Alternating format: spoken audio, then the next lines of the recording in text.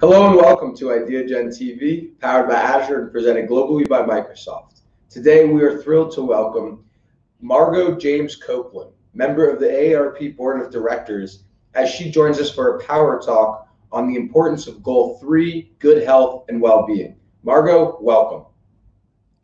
Thank you, Ideagen, for this forum on the UN's Sustainable Development Goals. I appreciate the opportunity to share some thoughts on goal number 3, good health and well-being. At this time when COVID-19 is still creating an enormous amount of suffering and limiting our daily life in many ways, we need to intensify and broaden our efforts to vaccinate more people, and we need to also make that we apply sensible measures to resist the spread of the disease. The threat posed by the Delta variant has made this work even more critical and, of course, more urgent. At AARP, we're continuing our efforts to ensure that more Americans are vaccinated against COVID-19 with a particular focus on vulnerable seniors. As the federal government proceeds on booster shots, we're advocating for a transparent distribution plan that is more efficient and user-friendly than what we've seen earlier. We want to ensure that older adults are prioritized and that they will know when, where, and how to get booster shots.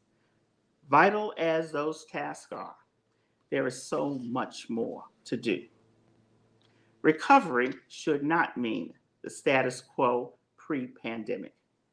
It's long past time for a greater focus on the disparities in healthcare and the external factors influencing health, disparities that COVID-19 has widened and illuminated. Between 2018 and 2020, the U.S. life expectancy dropped an astounding 1.87 years, according to research from Virginia Commonwealth Institute, the University of Colorado Boulder, and the Urban Institute. This profoundly negative development was even more staggering for people of color. Life expectancy fell by 3.25 years for Black Americans and 3.88 years for Hispanics, compared to 1.36 years for whites. This study found that life expectancy for Black men fell to its lowest level in more than 20 years. The loss of life expectancy in the U.S. far exceeded that of other countries. Let's look at some of the disparities that can lower the quality of life and shorten lives. When we think about this subject, we have to think about social determinants of health, the external factors, any one of which can be the X factor, the variable producing the greatest impact on outcomes. Social determinants of health is perhaps not the most memorable name for this highly consequential category. It includes education, housing, poverty, employment, transportation, the availability of healthy foods, clean air and water, social isolation, and violence.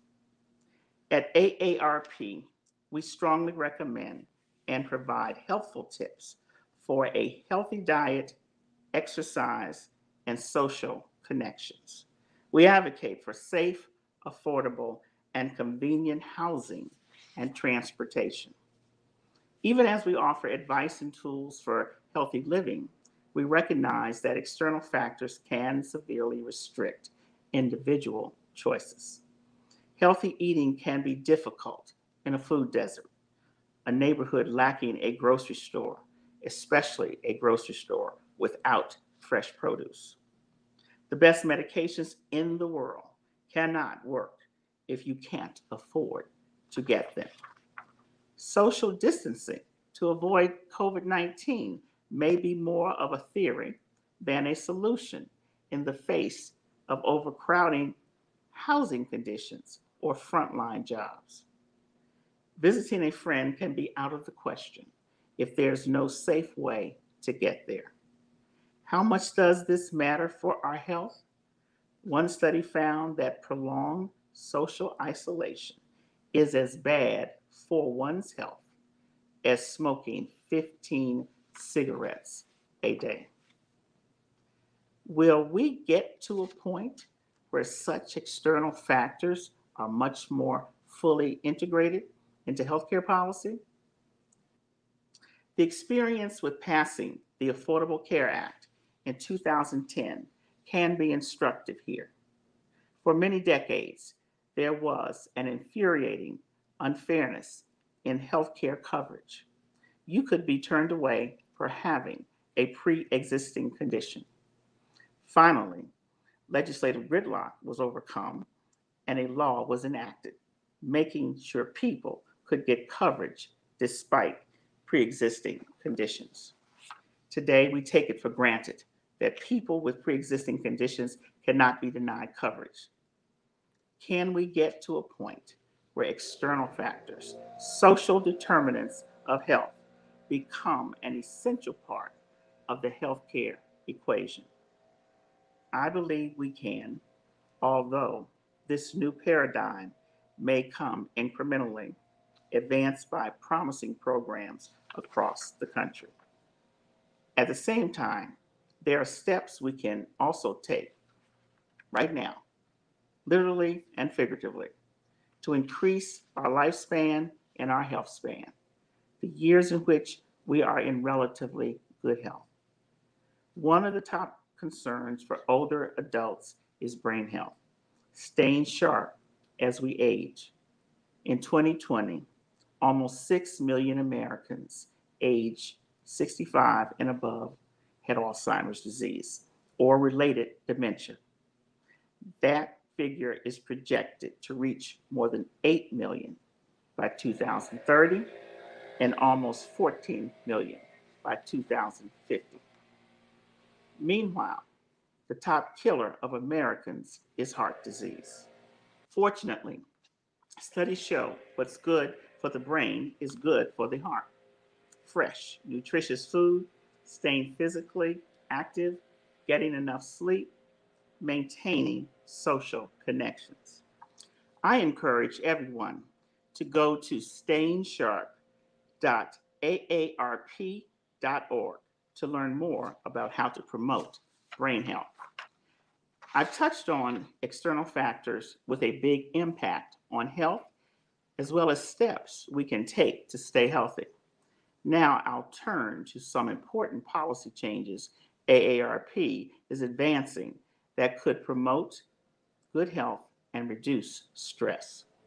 These are all things that Congress could pass and the President could sign into law this very year. I'll start with prescription drug prices, an issue of tremendous importance to millions of older adults.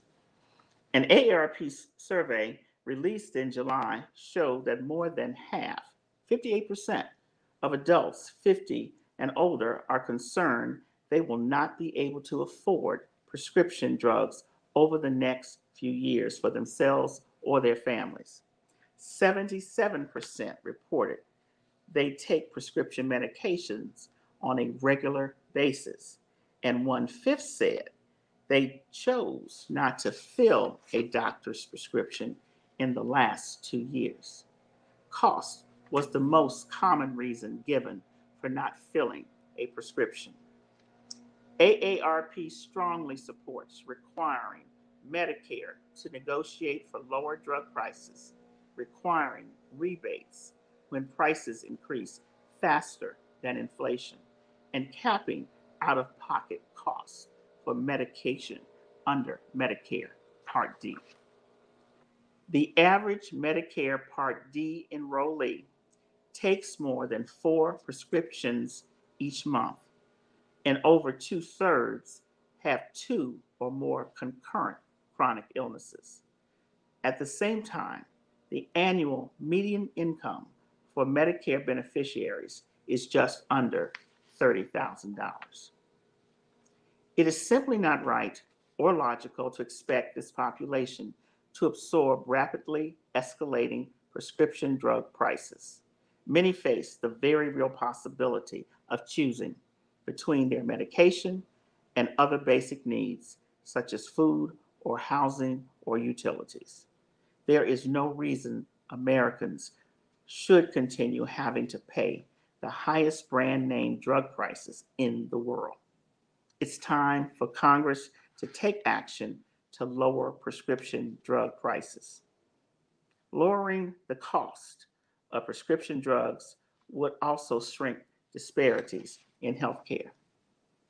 People of color are more likely to have chronic illnesses such as high blood pressure, diabetes, and heart disease, chronic illnesses that are treated with prescription drugs. Here is another key policy change in Medicare that would make a huge difference. AARP has long supported closing the gaps in health coverage by including dental, hearing, and vision coverage in the Medicare program. The lack of coverage for this important health benefit leads to worse health outcomes for older Americans and could actually cause higher Medicare spending. It also widens disparities. The Kaiser Family Foundation found that while 49% of Medicare beneficiaries did not visit a dentist in 2016, that figure for African Americans was much higher, 71%. To achieve the best possible health outcomes and the greatest value, Medicare should cover the entire person from head to toe. The third and last policy change I'll mention is not generally thought of in terms of healthcare, but it can have an effect on health, and that is caregiving. Caregiving can involve the health not only of the loved one who is being cared for, but of the caregiver as well. The financial burden can easily add to the emotional stress for caregivers. Today, there are almost 48 million family caregivers in our country. They are the backbone of America's care system. They help make it possible for older adults and people with disabilities to live independently in their homes and communities where they want to be. AARP believes family caregivers have earned support as they take on these costs and responsibilities associated with caregiving. Family caregivers spend nearly 20% of their income on caregiving expenses, almost $7,000 per year. For Hispanic and Latino family caregivers, it's 47% of household income. And for African American caregivers, it's 34%. AARP strongly supports the Credit for Caring Act, which would provide a tax credit of up to $5,000 for caregiving. Having made some points from a macro perspective, I'll conclude by getting down to the micro level. As we focus on a holistic approach that takes in people's environment, as we advocate for sound policy prescriptions, let's not overlook a vital ingredient in good health care: doctor-patient communication. Advocacy is not just something for the halls of Congress and state houses. People have to advocate for themselves with their medical providers. If, for whatever reason, you can't do that, someone must advocate for you. Advocacy and accuracy go hand in hand. It may be a good idea to take some truth serum before we go to the doctor. In the 2018 study of the Journal of the American Medical Association Network Open, found that more than 80% of patients withheld the truth about how frequently they exercise, their diet, and whether they regularly take their prescriptions. But truth telling only works when there is active listening. Remember, communication is a two-way avenue. In 2018, the study by the Journal of General Internal Medicine showed that the median time in which doctors interrupted their patients was 11 seconds. Surely we can do better than that. To formulate the solution, doctors need to understand the problem. For patients who are poor, doctor-patient communication can be especially challenging. At KeyBank Foundation, where I had the honor of serving as chair and CEO, we funded training for medical professionals to make sure they could work effectively across multicultural and multi-ethnic communities, developing the cultural competency needed for today's healthcare providers, the competency needed for healthcare providers of the future, a crucial component, we believe, to bridging healthcare divide. So in conclusion, I will end on this point, and that point is the importance of listening. And I thank you for listening to me.